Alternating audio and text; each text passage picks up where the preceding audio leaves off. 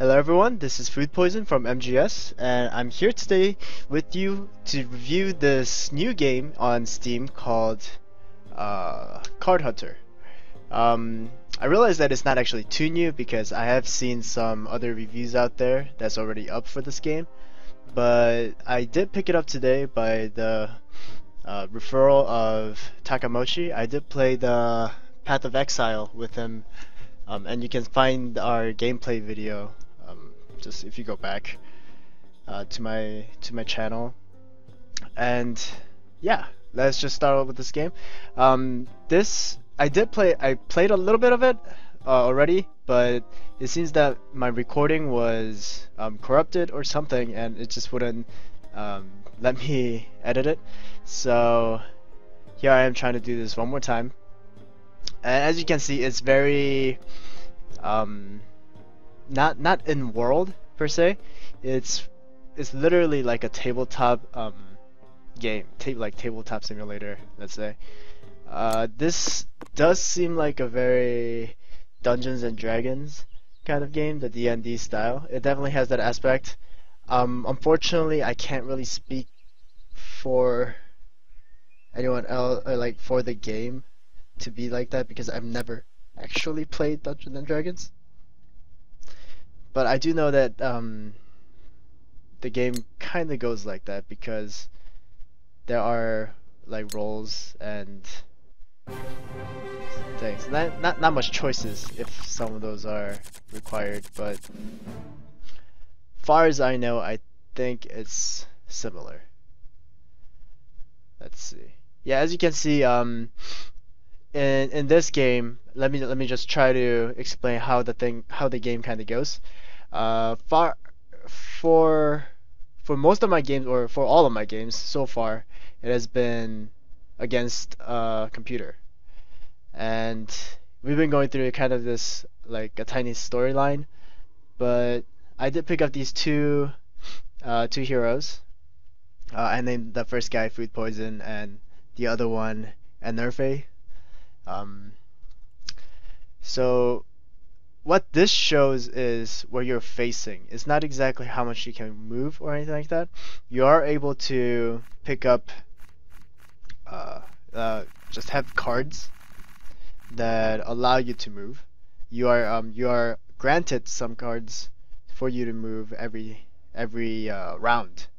That's another thing, is that the turns aren't rounds. After there can be, I believe, as many turns as you really need for the cards. But other than that, there is like it's not round. You will run out of cards eventually, and this is due to just having it used up. And right now I'm just gonna use the, oh, it's supposed to be two different targets, but I only attacked one guy, and he blocked it, so that's unfortunate. So as you can see, they moved here. I attacked this guy, so he's now facing me. I think he could have been facing either way. I don't know why exactly it turned, maybe the programming. But what I'm gonna do now is just use my wizard to attack, and it just goes straight to the computer's turn. This is not a multiplayer, so it doesn't have to wait. And now that they're both next to me, I'm just gonna use the chop.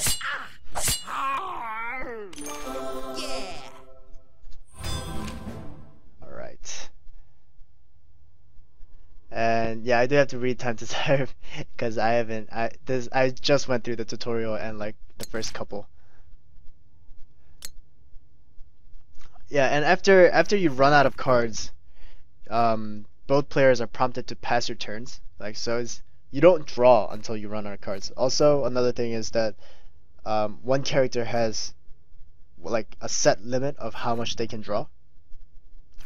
That depends on equipments, and I'll explain that to you guys after I finish this round right here. I'm just gonna use this to get rid of this guy.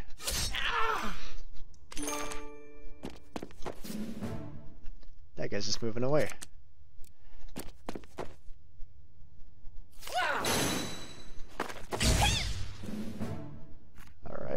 See, now I can't move or attack him, other than my guy, and I don't think they allow that. So I'm just gonna pass.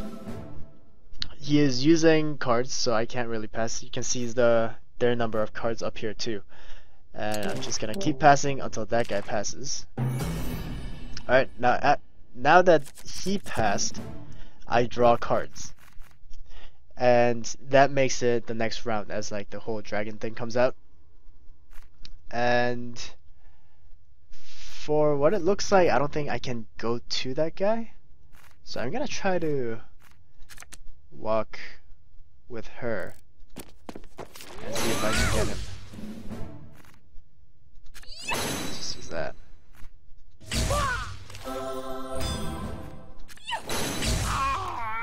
Okay. There's your victory screen.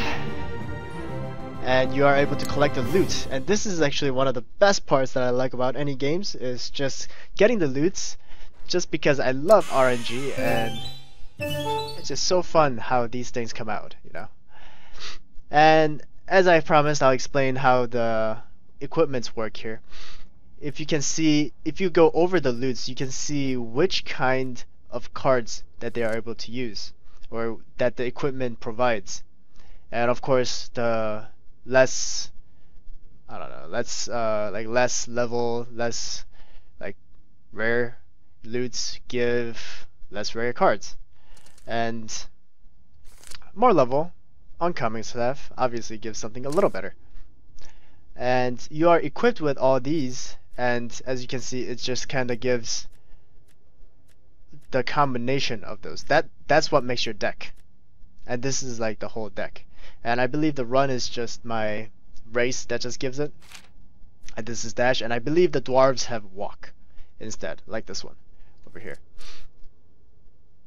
And I believe I got a better staff here, so I'm just gonna drag this over and switch that out. And this is my whole loot that I got from before, and let's see if I can get a better, if these are better.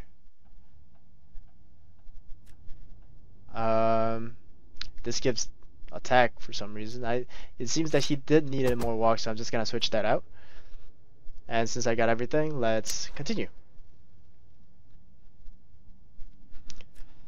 And one thing that I can explain more is there are two currencies that you can see. The gold, the obvious. This is obviously the in-game currency, and the pizza slices, which follows the D&D idea quite nice. It's kind of like the party, like money, is what it is actually. It's the premium cash that I believe is costly. Like you pay to get all these stuff. You pay more pizzas, or you pay for more pizzas. And joining, I haven't gotten too much into this, but this is like the club. There's the membership, and I believe you get more stuff, like better chests, better loots, and everything like that. And there's the renown. I don't know if there's too much into that right now, but we'll go for it. I think this was a two-stage battle, so we'll see how this is.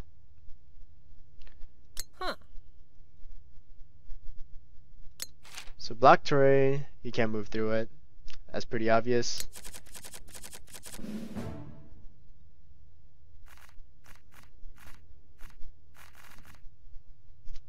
Yeah, I'm gonna do something bold here and just move my wizard right in the middle. Frenzy and duration. Okay.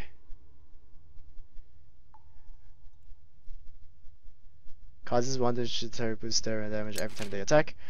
Stay away from the frenzy, so stay away from that guy. I should probably move my guy.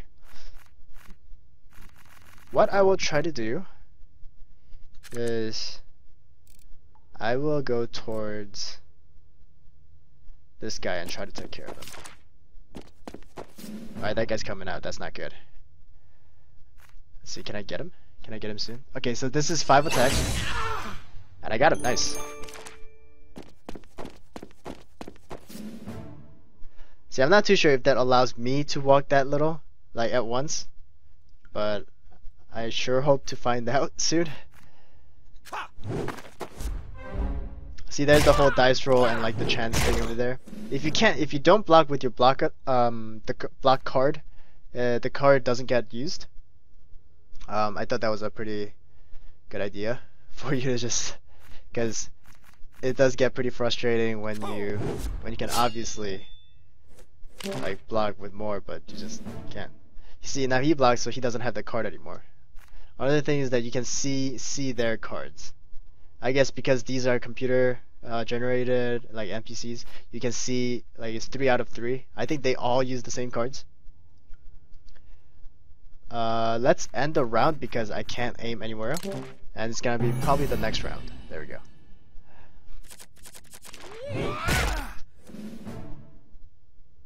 Let's see here. He has 4. Since I'm not gonna get near any of those guys anymore, I'm just gonna use the chop. Although it just attacks 2 guys. And that guy's moving. Let's move my mage like around to the corner here so she can aim everywhere else. They passed though, okay. I can't aim anywhere. Shuffle. I just move towards my wizard.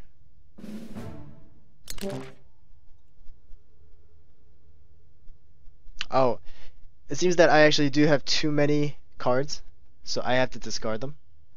I don't think I'm gonna be penetrating, so I'll just discard those. Alright. Let's see what to do. It seems that I can actually aim a little further with that. Let's use this. Get that guy first. Oh, it seems that he actually do have a block. But you know what? I'll try it instead. Or, anyways. Okay, he blocked it. It's kind of sad, but I'll have to deal with it. Maybe he doesn't have a block anymore.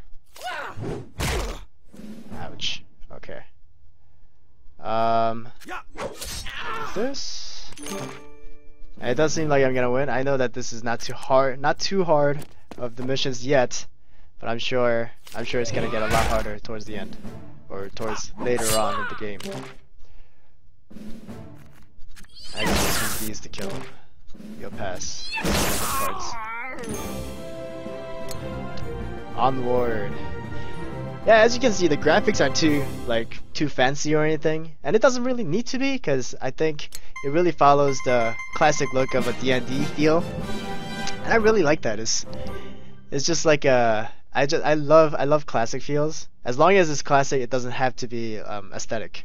Is my rule. Let's see. What is this? Oh, it's for a priest or healer. This is for selling. I had that before. And since I can just put a random arcane item there, I'll just put this there.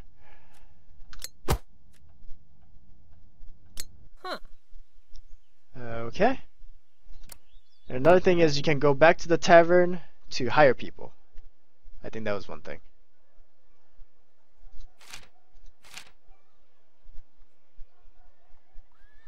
Let's see, dwarves are tougher.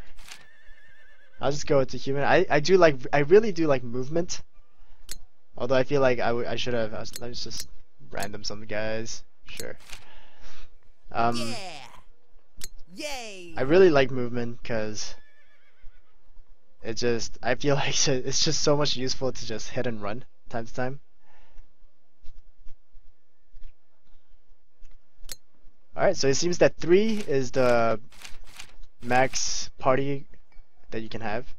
Party size. Woohoo! And another feature of this game is you can go sell some of the stuff, and you can also buy, obviously. And I actually haven't gone through too much of what these are, but I'm sure there is a lot better sources than how I can explain through this review for today. you are able to sell the treasure items, the unusable items. So I can just like drag it over and I get the money. And I'll just sell that and get out of here. What is this? Alright, I've never seen that before.